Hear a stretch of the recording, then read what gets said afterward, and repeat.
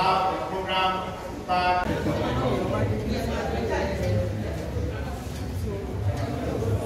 Thank you. Thank you. Let's go. We want to do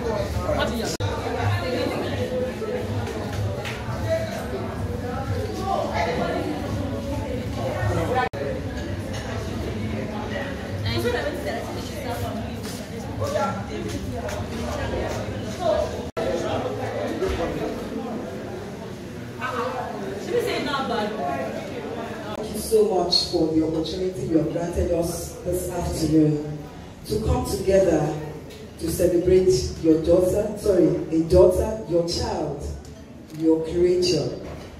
That I, the Lord, do keep it and water it every moment.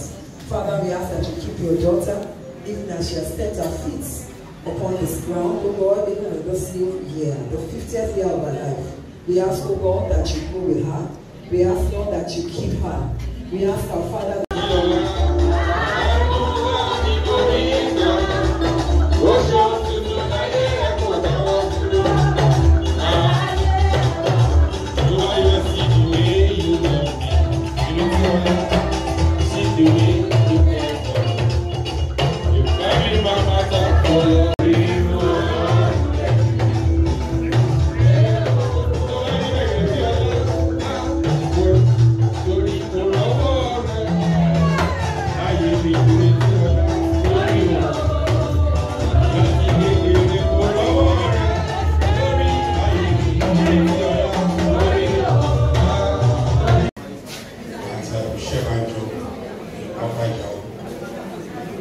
and we attended here together as well.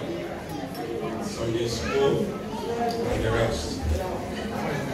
Hirate is a nice person, a wonderful person to be with. Check it. Call Lil C's, tell that motherfucker to bring me some motherfucking weed to the hospital. When the professor is talking, you give I'm very happy to be here today to celebrate with my friend Hirate. She's a very nice lady. She's very determined, very hardworking, very creative. And she's been able to do a lot in the last few years. And we shall happy birthday and to say that she will continue to do good, continue to support all those she's been supporting. We shall thank you very much.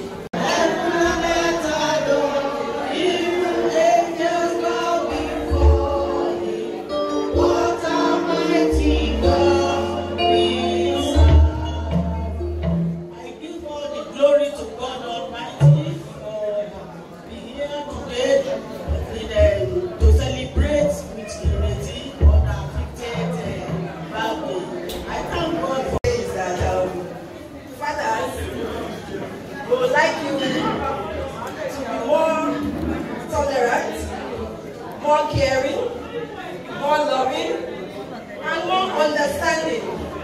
That's just what I would say. And God bless all our fathers and our husbands.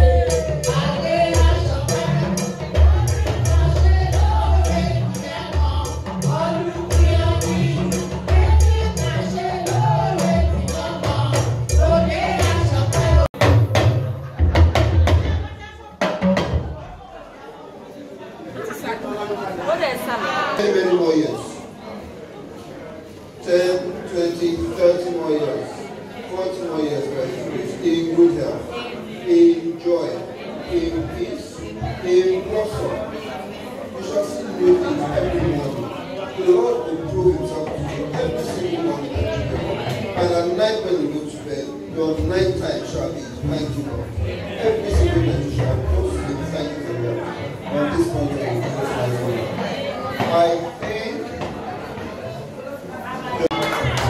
Please, can we give Mr. Bonner Jomade one round of applause? So I'd like to invite members of Lady Workers League to come and take photographs with the celebrant. Mama Bako, Mama. Oh, God bless you. I'm very ready. He's ready. Ikuma Power. Káìsàn má ṣe wá. Ọdún káṣọdún mọ́dún. Àmì àṣẹ wọ́n yọ lọ.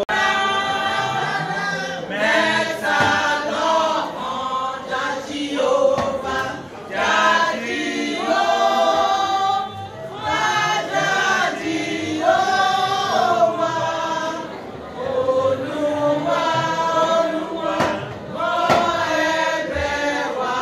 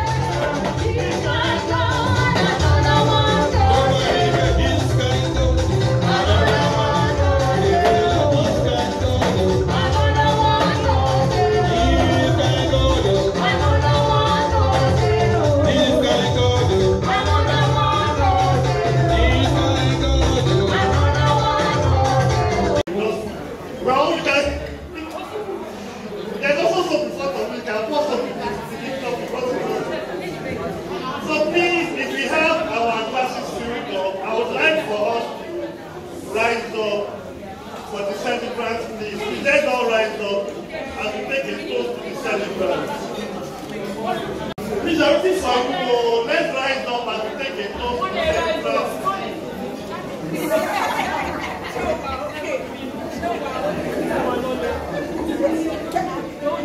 To cheer to many more happy and beautiful years, as beautiful as you are. Many more years, our grandchildren, our children, and grandchildren. Many more years to happiness. Many more adventurous years. Another 50 years of answered prayers. And we say, hip, hip, hip.